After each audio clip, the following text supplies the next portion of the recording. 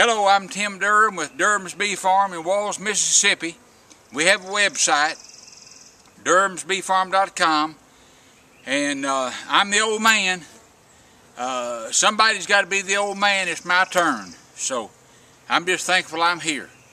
Now, I didn't plan what I'm going to show you today, so well, I usually don't. I just start showing. And one viewer asked me, how do you light a smoker? So that's what we're going to do first. And you beekeepers that you're past this, just be patient, and it won't take long, and we'll get along. This is pine needles. It's a real good fuel, but like everything, there's some exceptions. Now I'm going to light the bottom of this pine needles. I'm going to hold it close to the smoker. I'm going to light it now. It's going to catch on fire pretty quick. And it's kind of like kerosene. So I'm going to just kind of push it down in there as it starts igniting, okay? I wear gloves to keep soot and propolis off my fingers. Keep pumping that. If you don't pump it, it will go out. I've done it many times in my life. I just about waited too late right there. Alright. Now there, it's catching up. Okay. Now I'm going to put some more in there. But you have to keep pumping it or it will go out. So I'm going to put more fuel in, more pine needles in there. I'm going to keep pumping it and get it hot.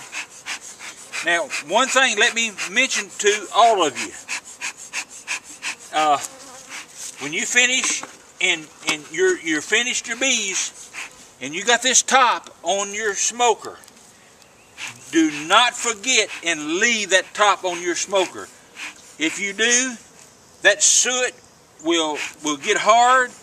It will like weld it on there. You have to get a heat torch to get this off of there. So remember to take this top off while your smoker is hot. And that tip is good for the okay, I have already smoked my hive properly. I'm gonna give it a little more smoke. And now let me show you something. This is a frame grabber. That's what I call it. I'm gonna take the top off. I'm gonna lay it down over here on the side, on the ground. And whoo, boy, when they sting you where the sun doesn't shine, it smarts. Okay, we're gonna take the inner cover off, and I'm gonna place it right there. Now, it doesn't look like there's a whole lot of bees up here, but I mean they're coming and going out of the entrance. Now, let me mention something here that if you acquired a hive from somebody and they haven't been gone into in a while, I'm gonna move the camera a little closer, and they haven't been gone into in a while, or you haven't gone into your, I mean the bees are coming and going in the entrance, man, and you haven't gone into your hive in a long time. These frames are going to be glued together. They're going to have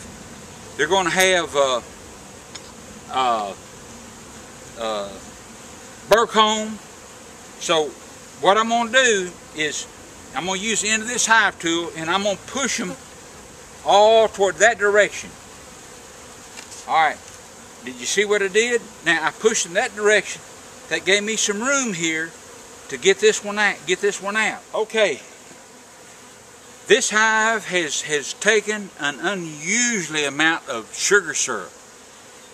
I thought they would, but my gosh, I bet I fed them 7 gallons. It's been so warm. Alright, I pushed all my frames that direction. Now I'm getting ready to take this frame out. If it's glued in and burr comb has got it attached, get you a long knife and go down the wall of this hive here. Just go back and forth and cut that burr comb away from the wall of the hive. Go all the way down to the bottom. Then you might even have to go down between these two frames and do the same thing. Now, if it's still hard to get out, and it can be, if you haven't been in it in a long time. You need a frame gripper. There's different styles, and it doesn't matter, but it grips the frame. So you can, with your left hand, you can grip that frame there, and then you can start prying it loose from one side then the other. Finally, you'll get it loose where you can pull it out. Now, I'm just illustrating this because this is foundation. This is no problem. But some of you are going to have problems getting the frames out. Now, alright, I'm going to move this frame over so I can see the next one. Alright. I put this brood chamber foundation on here, what, a month and a half ago? Okay, they haven't drawn anything out on that one. But I mean to tell you, these bees, I'm surprised that these combs aren't drawn out more up here. They're just starting to draw that one out a tiny bit. Not much.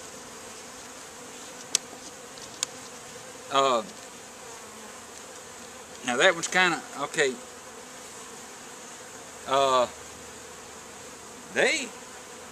I'm just surprised that they haven't moved up into this second brood chamber and drawn the comb out. Alright, now, do you see this burr comb down here on the bottom of this frame? Clean that up. Every time you go in there, clean that up. Basically, I'm just surprised. They have not moved up into this brood chamber foundation.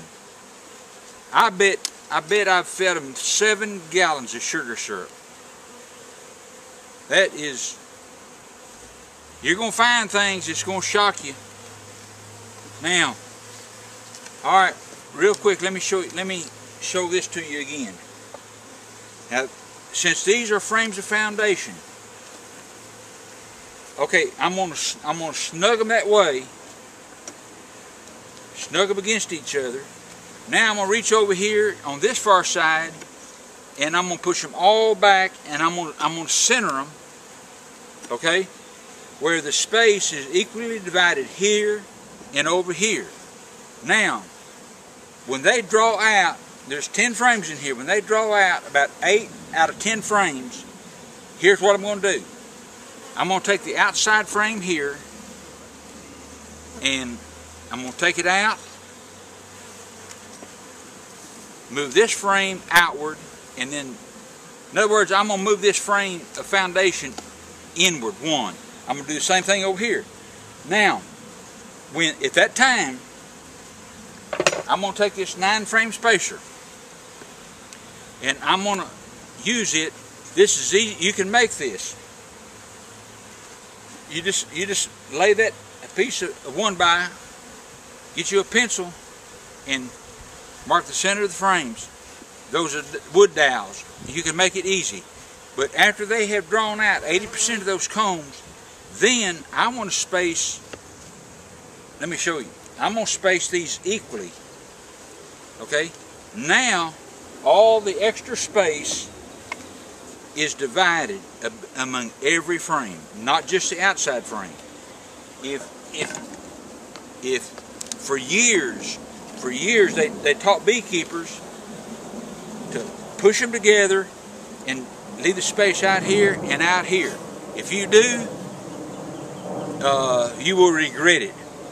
They will start attaching burr comb out here. They will ruin these outside frames. So that's it today, and I'm shocked. I'm going to tell you something in a minute here. All right, let me tell you something happened about 30 years ago, something like that. My oldest son, Tim Durham Jr., he was on the Greenville, Mississippi Police Department. Oh, he was good. Anyway, you know, there's rascals and there's scallywags, and then you know, there's lawyers. You know what I mean? So anyhow, my son was up on the in the witness box, and I was out there watching. And that lawyer told my son, said the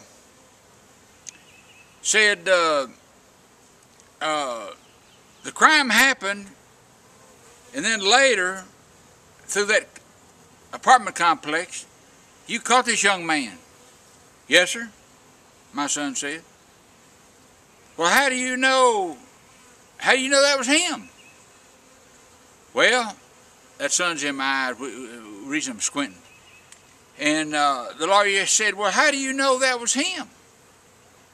Well, one of my fellow officers described him. He said, well, do you trust your fellow officers? Oh, yes, sir. I trust them with my life. I trust them with my wife. I trust them. And the lawyer said, well, tell me something. Since you trust these fellow officers so much, said, do you have a locker where you change into your uniform? Oh, yes, sir. Do you have a lock on that locker? Oh, yes, sir. Well, tell me, if you trust them your fellow officers so much, why do you have a lock on that locker? He said, well, our locker room is adjacent to the courthouse, and sometimes, he said, sometimes lawyers walk through there. Oh yeah, you gotta love it. I mean, tell you, and I mean, everybody just roared. Oh, you gotta love it. Well, look here, let me tell you something else. Now, this really happened. I was in a local auto parts store. Let me tell you, I'm 74 years old. For 30, 40 years, I've been wanting to ask one of them young men how they keep those britches up. You know, the britches be down below their you-know-what. Well, there was a young man in there, and he looked like a nice young man. Now, I'm not going to mention nationality, because if I do, they'll say I'm prejudiced. And, you know, there's not a prejudiced bone in my body. And so, anyhow, this young man, he looked sociable. So I told him, I said, I've been wanting to ask one of you brothers a long time. I said, how do you keep those britches up? He said, you learn to waddle. Do y'all know what waddle is? You know, like a duck waddles? He said, you have to learn how to waddle. I said, really? And I didn't no more get really out of my mouth. And he said, but if the cops gets after you, you have to put them up real quick. That made my day. All right, if y'all have any beekeeping questions, let me know, and I'll try to answer them. Y'all have a good day. Hey, go down there and click on subscribe, and they'll send you an email when I pull another one of these. Bye.